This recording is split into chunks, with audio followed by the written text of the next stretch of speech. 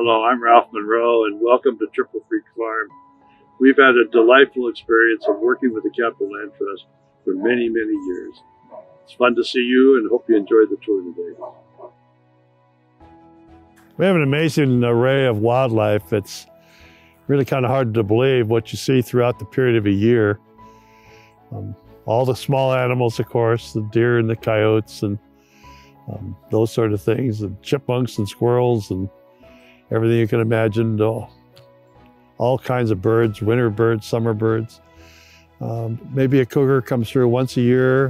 We never have seen one, but we know when he's here because the dogs go crazy.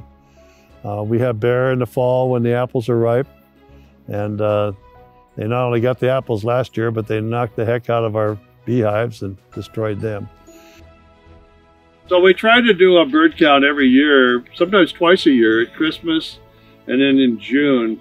And it's just amazing what you find on one small piece of property with some tidelands.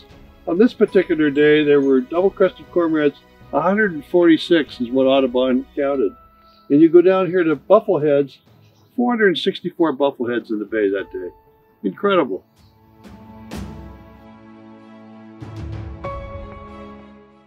So the archaeologists told us that this was a tribal site for thousands of years. They identified it immediately by the fire-cracked rock all over the beaches. Everywhere we looked, you could see these ancient stones that were burnt in the fires and broke because of the heat. And so the Squaxin Island tribe and the South Puget Sound Community College teamed up together, and they did 10 years of archaeology here. It's just amazing what they found, wet site archaeology as well as dry site archaeology. It's all in the Squaxin Island Tribal Museum, and it's just incredible for generations to come to look at. So the Native Americans went up in the woods behind this farm and split big chunks of cedar, poles that were 16, 18 feet long, 4 or 5 inches square, and they built a fence across this bay. This was a traditional salmon trap.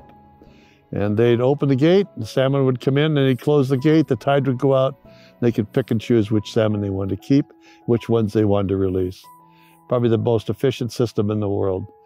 Now this wasn't happening last year or the year before. This dates on these posts, carbon dated back to 1490. The same year that Michelangelo was painting the Sistine Chapel, Native Americans were here harvesting salmon. So this is a T.T. Waterman marker that we located here. T.T. Waterman was an ethnographer and anthropologist from California who worked in cooperation with the University of Washington in the 20s and 30s. And he basically traveled on Puget Sound all the way from Neah Bay down to Chehalis with the tribes. He spent several weeks with each tribe, and he asked the tribal leaders to take him to all their locations, and he drew maps that identified the name of that location and what happened there. So this particular location, one of 2 on this property, was a place where Chehalis people came up and dug clams. And they would smoke those clams after they dug them. They liked to wipe their feet in the tall grass on this peninsula here. And they would put the clams on skewers and carry them all the way to Slido Falls to trade. Slido Falls is where Bonneville Dam is now located, up on the Columbia River.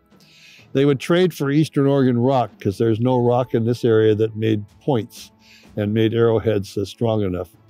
And in the archaeology dig here, we found a lot of Eastern Oregon rock that was identified coming from Eastern Oregon in the result of the trade of those clams at Slido Falls. You know, when we came here, it was pretty much a vacant bay. And now there's houses popped up all around us, and that's to be expected. The whole Puget Sound Basin is going to grow. And frankly, if we're going to preserve places like that, now is the time to act. These locations are very important to the future generations. So I'd urge any family, whether it's here or anywhere else in South Puget Sound, to contact the Capital Land Trust and talk about your property and talk about the opportunities to make sure that generations ahead will have the benefit of preserving your land. Some people say to me, why'd you do this? And I guess there's environmental reasons and so forth. But frankly, the bottom line is you don't trust your grandchildren. Somebody's going to want to cut it up and develop it into lots and make some quick money. But maybe Grandpa's farm is worth more than that. Maybe what you've worked on all your life is worth more than that. And if it is, it's a simple way to preserve it.